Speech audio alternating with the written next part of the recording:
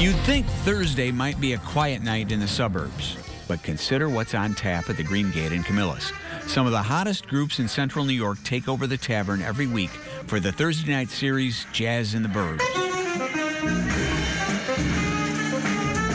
The Green Gate is a listening room, so the folks are real good at, they have a good time here, but they're real good at paying attention, and that's the thing that musicians really appreciate. They like an audience that notices the music and pays attention and appreciates it. Music fan Dave Casper books the acts, and he's everywhere. Behind the bar, bussing tables, and keeping his customers satisfied. We try to make people feel like they're part of it. They're part of the family. You know, I like to refer to people as the JITB, the Jazz in the Burbs family. The series has grown from 4 weeks to 6 weeks to 8 weeks. Now they do more than 30 weeks a year, and they've spun off a second series, Jazz by the Lake in Oswego.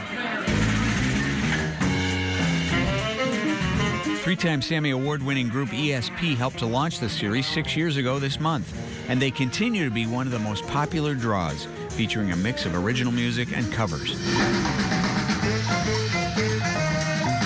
When it comes to the age-old question of what is jazz, bass player Matt McConney subscribes to the philosophy of jazz giant Wayne Shorter. It doesn't have to fit into a box. It doesn't have to be a certain thing. As long as it's a creative endeavor and it's true to improvisation, you can call it jazz.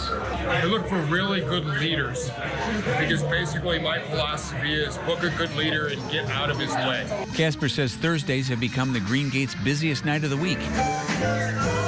And that's a sweet sound at the till.